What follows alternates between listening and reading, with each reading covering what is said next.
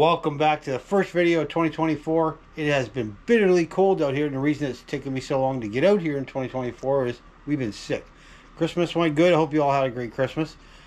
Christmas went good, but we all got sick after that. So we've been kind of laid up and trying to get some energy back. But I started this hatchet right around Christmas time.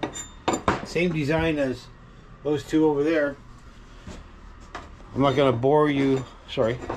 I'm not going to get you a little closer, didn't I? I'm not going to bother showing you the cutting process. I've already cut this one out, obviously, but I do have to shape it a little more. I'm not happy with that. I did go out and get a new brass wheel for my bench grinder so that we can polish it up a little better. And we're going to put this thing here to use so we can get a decent finish on it. But that is also going to help in the shaping. Let's get to it.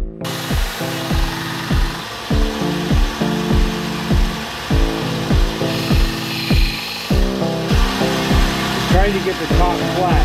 See that little bit of black right there? That tells me it's not flat yet. When that goes away, this will be leveled off.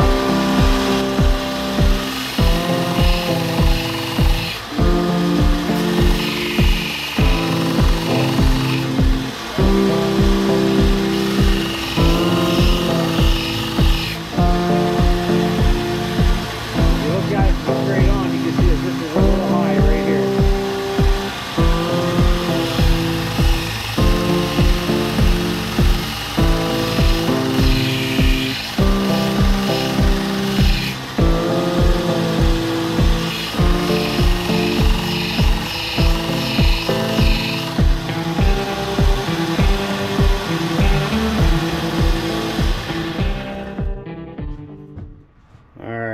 See there, we got rid of the black there. Got a couple little dots right there. I'm sure you can see that. That's got to go away too, but that's going to come up with the sanding. So now I know that the top of this is flat. We're going to do the rest of this so that it goes flat, and we're going to do the same thing on the bottom. In the center here, right where the cutout is, you can see a bunch of little striations. That's because I used a file to get that as smooth as I could.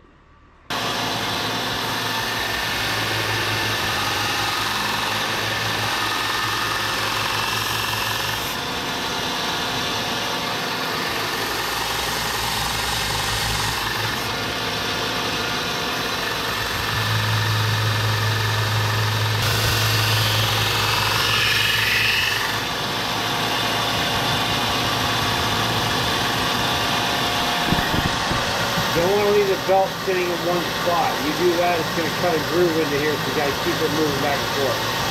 I'll finish this up and I'll get back to you. I bought this little sander at Harbor Freight probably about 10 years ago. And it has served me well ever since without any problems whatsoever. I think I paid about $30 for it.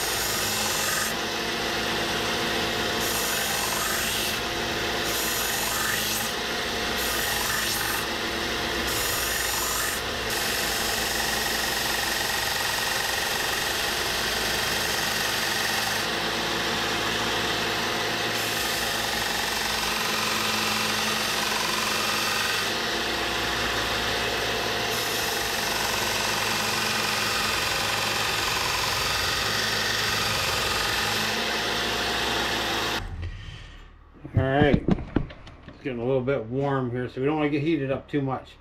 So I've got the back end rounded off. The other thing I want to do is I want to put a little bevel on the back side here, on the bottom. Be different from the top. The top's just going to be straight on around, but the bottom here we're going to put a bevel on that. Why? Because it can. Now you can use that sander to get a decent bevel started here like I did. I'm not sure how well the camera's picking that up, but it's not really enough, and you can't get it, you know, a nice line going across there to differentiate between the backside and the bevel. So It's got kind of a arc to it, and I don't think it's picking it up. But we're going to use a file to knock this down a little bit more and keep everything so that you can.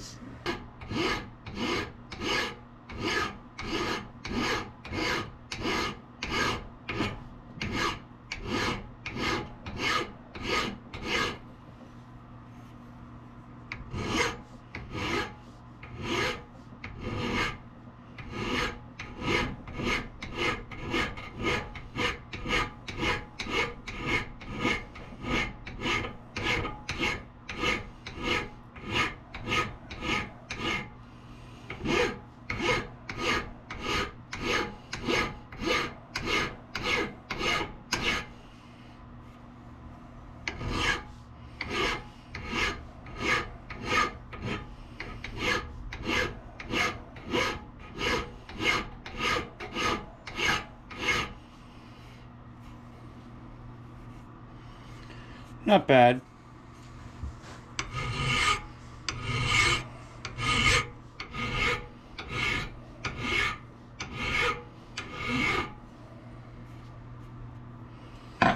And we got the bevel on the back. We got the corners all rounded off nicely. This is now flat and square, as is this here. I'm gonna do a little bit more up in here, but I'm gonna do a little bit more up in here, but I'm not gonna bore you with that. Right now we're gonna put it on a wire wheel and see if we can clean all this up just a little bit.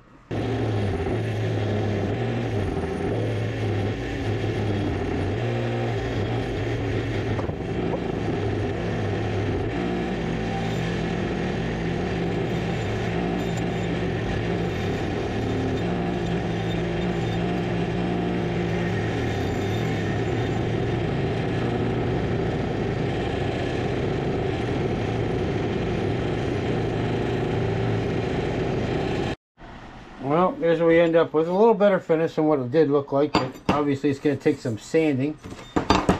Cleaned up pretty good. Now this is pretty much done with the exception of this right here. What we're going to do now, I'm going to work on the handle a little bit here. This is a handle that I had started, never finished. It's some of that nice, beautiful Turkish walnut. Let's see if we can do something with it here.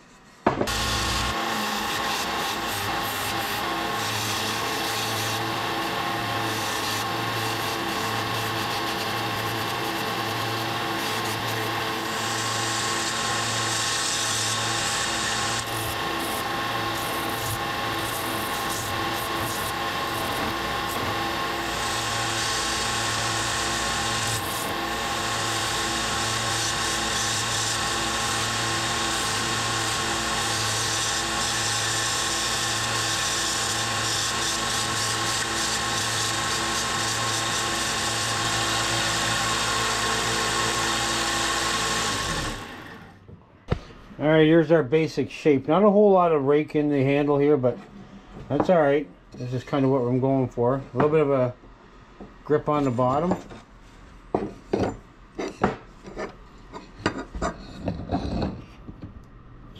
Fits on there pretty snug. Well, it is late. It's dark. I need to go to bed. I'll see you all in the morning. It is the next day, and we are about to finish this build. It's a brisk one out here this morning. Good thing I left the heat on last night. So here's where we left off. We've got the handle just about down to where I want it. I'm going to thin this out a little more in here. And then we got to do my favorite thing, sanding. I hate sanding. And then the only other thing we're going to have to do here is like I showed you yesterday. This here has got to get smoothed out. Make that looking all purty.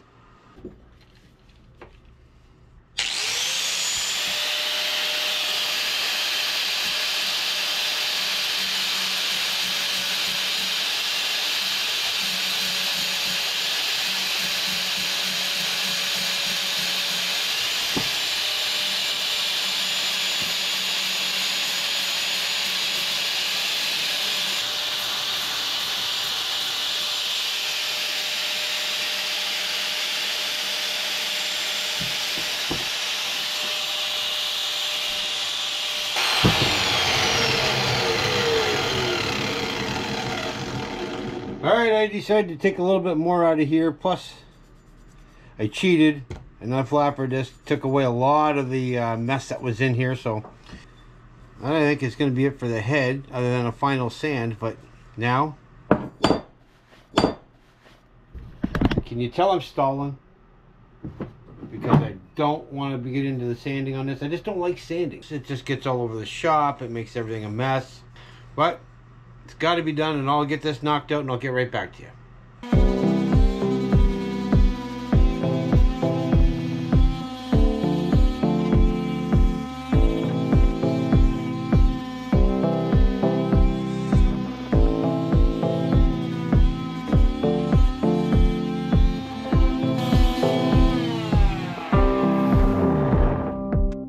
Well, thank God that's going to be it for sanding. I get dust. Sorry about that. See, I get dust everywhere, all over my camera, all over everything. Anyway, here we are.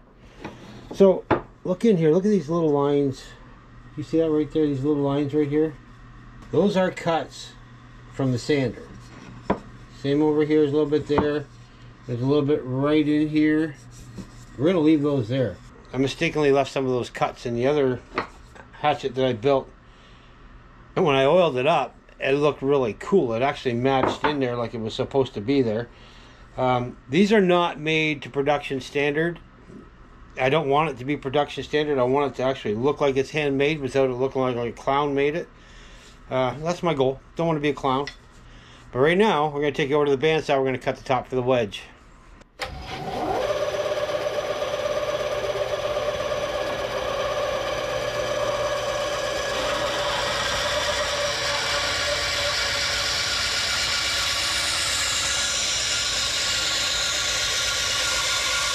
As you see here, we got our cut going right down the middle, not quite to the bottom.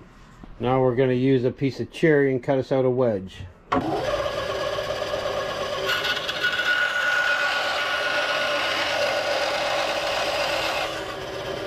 Alright, finally the time has come to hang the axe head. Are you ready for this? I know I certainly am. Oh, I shouldn't say that.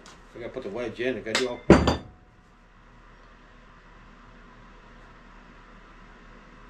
I can edit that out. So what this means is my approach angle here is no bueno. But we don't care at this point, so we're gonna make it work one way or another, and we might have to use a little bit of persuasion, shall we say. More than one way to skin this cat.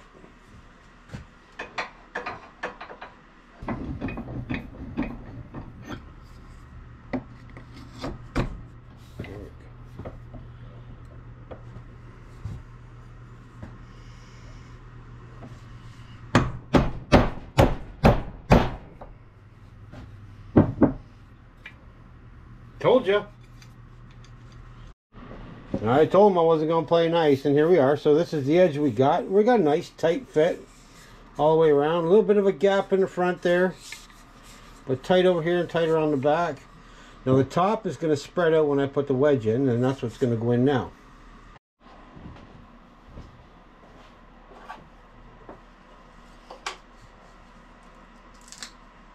Krusty. I knew a guy named Krusty once. He was actually my boss. Not wanting to work. It'll make me start persuading you too, because I got no problem doing it. There we go. The old drill bit trick. Alright, we are going to get a healthy amount of glue on our wedge.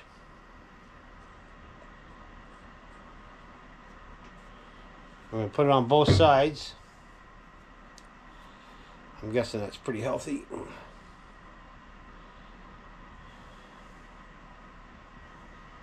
I want to cover the entire side of the wedge. I don't leave any little gaps there. You know, some people glue these in, some people just put them in. You know, I don't. I've always glued them, so that's what we're going to go with. Tell me the best part of this ain't picking the glue off your fingers when you're done. Just saying. I know you all think that.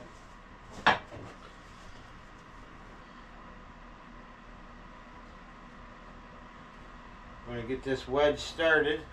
You got to use the biggest hammer you can find.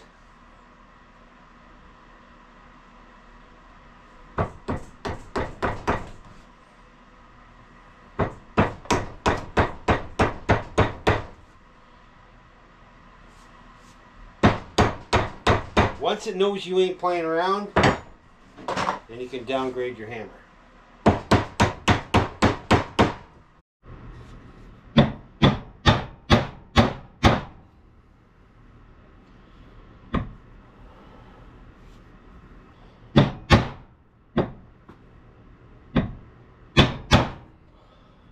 Alright, and there we have it. We got the wedges a little bit crooked. I'm not going to worry about that because when this dries up, I'm going to put it on the bandsaw and cut this off. All in all, didn't turn out too bad. Next thing we got to do is break out Exxon and get the handle welded up. Welded? No, we're not welding the handle. We're going to oil the handle. We're not going to weld it, you big dummy. If you'll recall, the last time I did this, I dumped this all over my bench. I mean, it wasn't an overly big deal, but, you know, a mess I didn't want to clean up. So, we're going to be a little more careful today. Let's get some oil on this handle.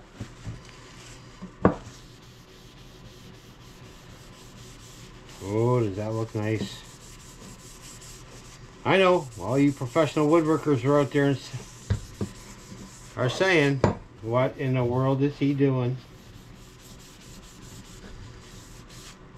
You finish your wood the way you want, I'll finish my wood the way I want. I did not. You know what I mean. I think we better leave that alone. But, look at this. Isn't that just a beautiful piece of wood? That is awesome. Get down to the bottom here.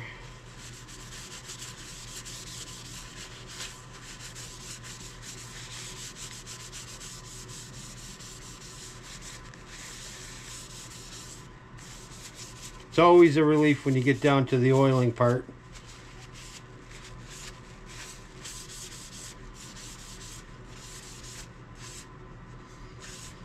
Because then you know the only thing left to do is put an edge on it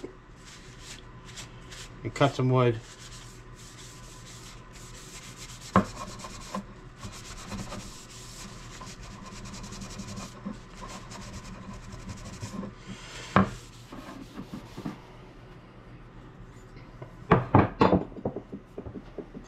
Well, I think we're done.